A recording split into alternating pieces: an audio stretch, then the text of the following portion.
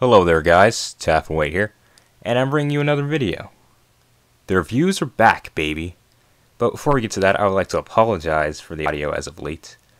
I recently purchased a new microphone, and I just realized that I've been mixing the audio improperly with the new setup that we have. So hopefully this is better and easy for you guys to understand. Let me know in the comment section down below if you enjoy the changes. And now let's get to it. I was writing this for months, but Bendis came, and like any large, bald guy who comes when you don't want him to, he isn't sorry about anything. This is going to be another mega review. Brian Michael Bendis often writes for the trade.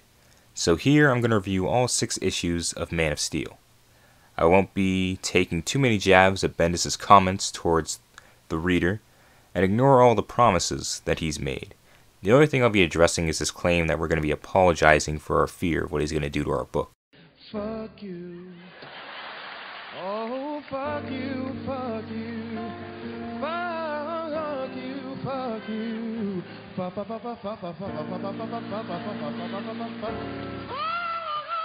you. That said, refresher on our reviewing method. First, I'll briefly summarize the plot of the book, talk about the good, the bad, and the effects on continuity. Also, I'll rate the individual issues out of 10, add them all up, and then divide by 6 for the overall ranking, followed by if I recommend this book or not. So in the first issue, Superman puts out a fire. We introduce a female firefighter who is now a supporting character. We get flashbacks to a character called Rogol Zaar, a warrior who is well known to the cosmic entities, who wants to have Krypton destroyed and is told no. And this white light shows up before Clark, Lois, and John, because the book is taking place in 3 different time periods. In issue 2, Superman fights a giant robot, is avoiding the Justice League. Rogol Zaar did not die on Krypton and is now headed for Earth.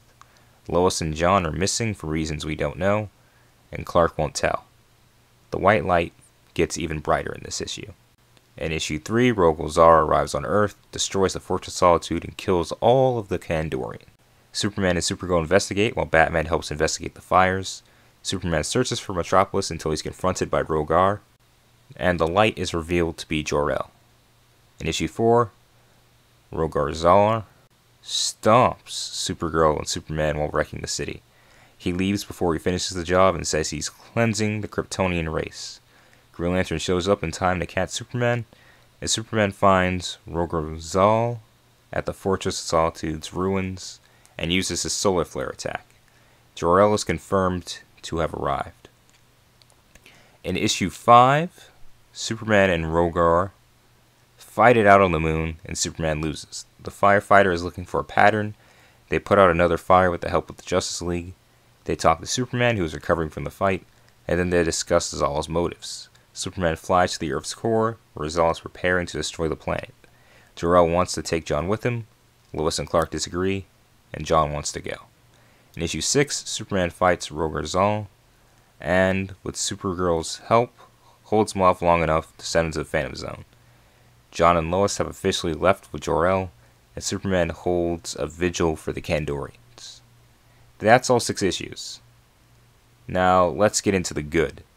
The art in this book, with the exception of Man of Steel number 5, is absolutely wonderful. Alex Sinclair is bringing his A game, and Superman looks incredible in nearly every panel. He was practically born to draw the Man of Steel, and he is killing it in this mini. He made flipping through every page an adventure, and the colorist isn't taking any days off either, leading and lending a great bit of detail to the layout of every panel, leading to a much-deserved, much-needed look to this book that puts on the same level of the Superman titles that preceded. The guest appearances from the Justice League members are a little fun at the beginning of the series, as it's nice to see Hal Jordan on Earth considering how he's almost never there thanks to the events of Green Lantern Corps. The story, while rather slow, does know how to have some structure. Each part of the story ends on a cliffhanger and manages to let you know that something big is going to happen in the next issue.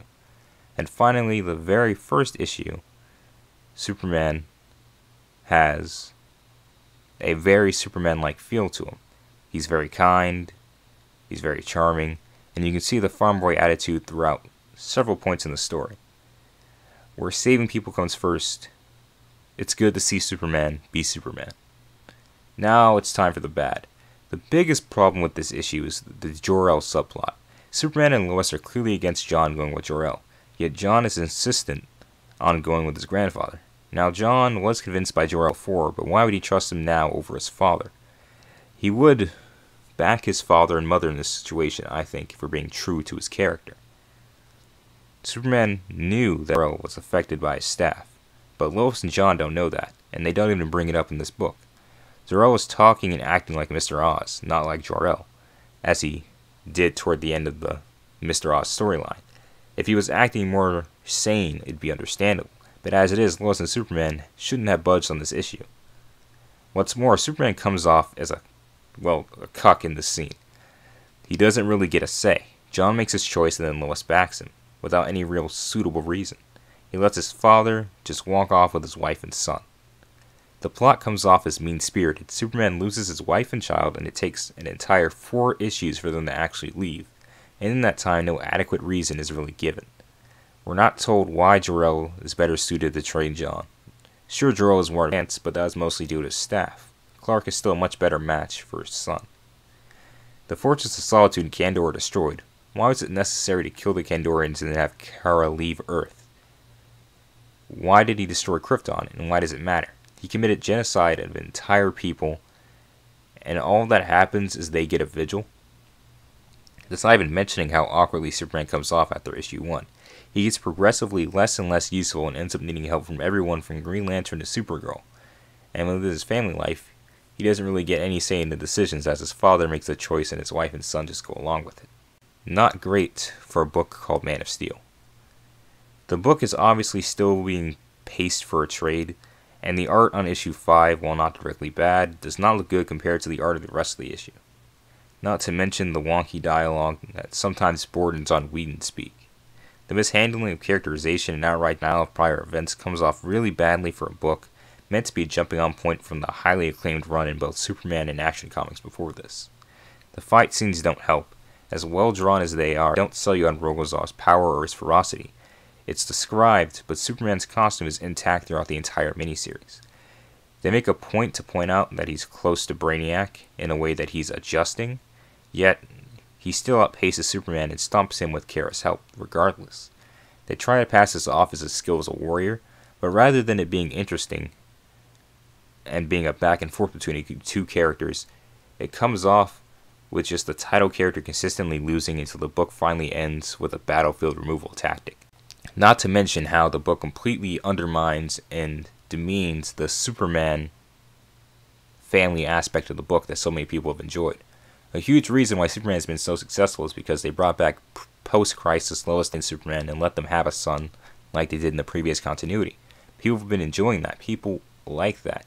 So for this miniseries to go out of its way to strip Superman of basically everything he's been given in Rebirth that made him different from his New 52 counterpart, it's just a major loss. And that's not even getting into the continuity problems, which we have to now because that's a section. This book completely gets wrong John's feelings about why he was denied entry into the Titans. They make it clear that they don't know their own future, and as much as they cannot come to terms with this themselves, they just can't bring another person into the fold. Yet here he breaks down and says that something is wrong with him, even though that's something that was fixed at the end of the Super Son storyline, and he's still on good terms with Damian, who's his friend and who he cares about being with more than the Titans. Mr. Oz is back despite Jor-El having his personality seemingly returned to him at the end of the Mr. Oz story arc. And despite this, Clark trusts him completely. It was incredibly jarring and made no sense. Then there's Green Lantern being in this book when he's not even on this side of the universe, and they barely even acknowledge it. In fact, they don't. Simon or Jessica would have had far more weight in this regard considering they're the Green Lanterns of this sector. But I guess Bendis isn't woke enough for either of those characters. There's the obvious retcon of Superman's origin, and that's what Bendis is best known for, not caring about continuity, and he probably wants to be known as the guy who changed Superman's origin. But this miniseries doesn't justify the change, nor does it add any depth to it. The complete disregard for post-crisis history of Superman and the Kandorians was a huge mistake on Bendis' part. I won't even get started on the Phantom Zone argument. For right now, know that this miniseries starts out strong, but with each passing issue, the writing declines, the dialogue becomes more dull, and the interest of the reader steadily wanes. And then there's the fight. Superman has a lot of trouble with things that shouldn't be a problem. He's worried about the Earth's core, when he's no-sold planet-level attack previous series. If it's meant to hype me up for Bendis' run, I'm not interested in the least. If I had to assign numbers to it, which I do, Man of Steel number 1 gets a 7.5, Man of Steel number 2 gets a 7, Man of Steel number 3 gets a 6, Man of Steel number 4 gets a 6, Man of Steel number 5 gets a 5, and Man of Steel number 6 gets a 4.5. In total, that adds up to 36. Man of Steel, as a whole, gets a 6 out of 10. If you want to continue to read Superman books, I suggest picking this up so you know what you're getting into. However, if you're not a collector and you don't like the messing with Superman's mythos like this, don't give this issue the time of day. I would not recommend this beyond those who have to have every issue of Superman in their long box. That being said, thank everyone who's here right now for watching this video. I was very happy to get back into doing reviews. I have a lot more videos coming and I hope you guys are ready to enjoy them. If you enjoyed this video, hit the like button. And if you're new to the channel, go ahead and hit that subscribe button and the notification bell. If you're interested in keeping up with the discussion, go ahead and hit me in the comment section. Interested in updates on what's next for the channel, follow us on Twitter, Instagram, and other social medias linked in the description box down below. I put all the updates there. And if you're interested in my own thoughts, my Twitter is linked. If you want to discuss any topic in the video, go to our Discord. Linked below will be the SJW Discord server and the Comic Book Narrative Discord servers. That being said, my time is finally done. This has been TAF108 of the Supreme Duo channel, reminding you to stay supreme and to demand more from your comics.